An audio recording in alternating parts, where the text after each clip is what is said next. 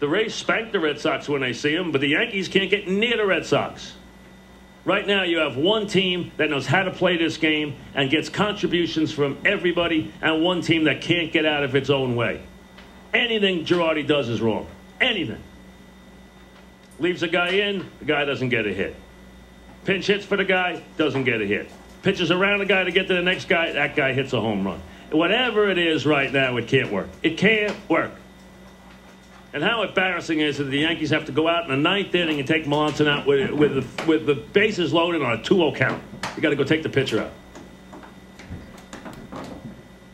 I mean, that bullpen can't buy you one inning of help right now. Not one inning of help.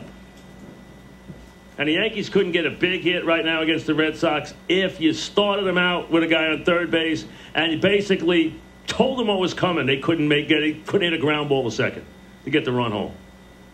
They cannot get out of their own way against the Red Sox right now. The Yankees could not look worse. You couldn't see two teams that look like they're headed in opposite directions more than the Yankees and the Red Sox. Just look at it. I mean, they do every single thing right. Line drive, I mean, one thing the Red Sox do wrong. That'll score Ellsbury. Pedroia goes to second. They need a hit with 2 outs, they get it. They need a sac fly, they get it. They need to make a play in the field, they make the play in the field. Every single play, every pitch. And the pitch. Turned Bay into Babe Ruth. And other than a Johnny Damon swing, that was it. That was the Yankee night. A Johnny Damon swing. Otherwise, there was no game last night. There was nothing else. There was second and third in the bottom of the 6th with the rain pouring down, and you had Pena and Molina up. And how sad does it look having those guys up in the bottom of that inning, and Beckett gets out of that inning?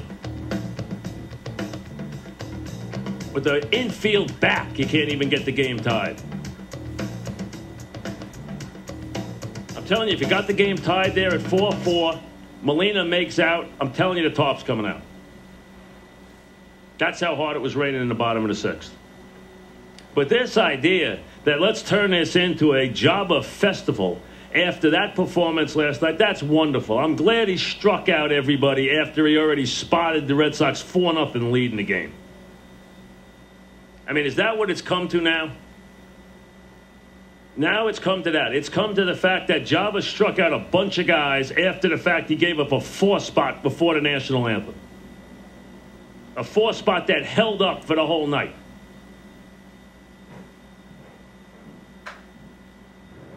Boy, if you're a Red Sox right now, you are just laughing at the Yankees. I'm sorry. I mean, the only thing wrong if you're the Red Sox is that you can't play the Yankees 2 times every day. Line up 3 or 4 day-night doubleheaders. Just beat their brains in for another week. Because right now the Red Sox, they would run to the ballpark to play the Yankees. There's not one thing the Yankees do right. And there's not one little blip that the Red Sox make. Pena needs to hit a ground ball. He can't. Green goes into the hole, makes the play. Of course. Pena needs to hit a ground ball. Can't do it. Pena needs to field the ground ball. Can't do it. Yankees need to throw a strike out of the bullpen. Can't do it. Yankees need to get Veritek out. 1-2 pitch. 4-3 to keep the game somewhere close where they can have a chance. Can't do it. Plus, they give up a base hit on the next play, a little duck over the infield to make it 5-3. Red Sox come in on a night where they give Papelbon off. No Euclid in the lineup. Their best player's not playing. Their relief pitchers got the night off, and the Yankees still 9 up, 9 down last 3 innings. Nice toughness out of the Yankees. A lot of grit last night.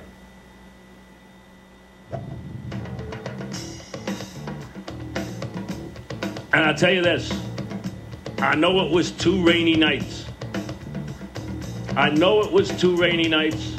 I know it was 55 degrees. And maybe it'll be different in August. But the stadium's depressing right now. I'm sorry. It's depressing. It's like you're playing on Broadway and no one's showing up. No one's in the orchestra seats. It's depressing. The place is like a morgue right now.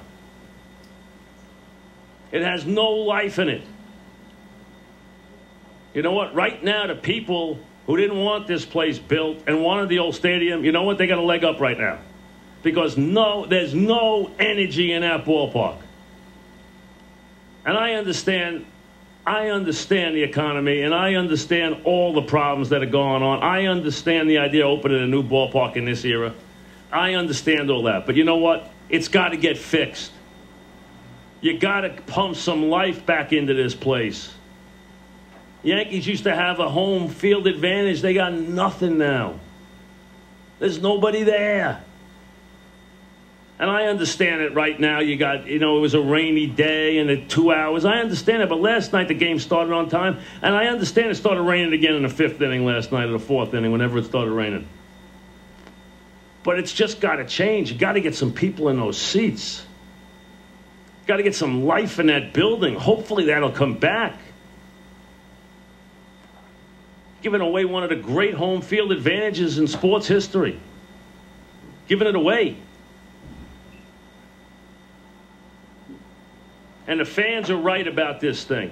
Change the rules about moving around before the game. Let people through those seats. Let fans go back. Let kids go back behind the dugout and yell at the Yankees and watch batting practice. Make that a part of the ball game again. Don't separate everybody at this ballpark. It's not a good idea. It's a terrible idea.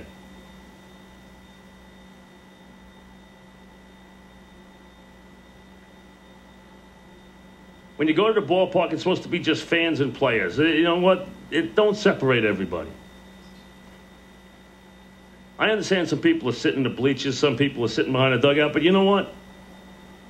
Before the game, let everybody mill around and do what they want. Let the kids back there. Let them watch batting practice. Let them get close to the dugout. That's a big thrill. Don't take that away from them.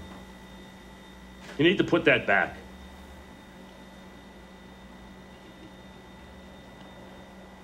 Right now, this team needs an infusion of life, and so does that ballpark need an infusion of life. And boy, I'm telling you something. If I'm the Red Sox, I couldn't be more overconfident now when it comes to playing the Yankees. I just know that I'm going to make the play and they're not. I just know it. There's not even a question about it right now. They look like two ships passing in the night. And one's taking water. And it's not the Red Sox. Like we said, you're only going to see them 3 times now. Only 3 times in the next 3 months. That's it. Until August 6th, when they play a 4-game set at Yankee Stadium, then play again in late August, and play in September. Just 3 times they'll meet in June. June 9, 10, 11 up in Fenway Park. That's it.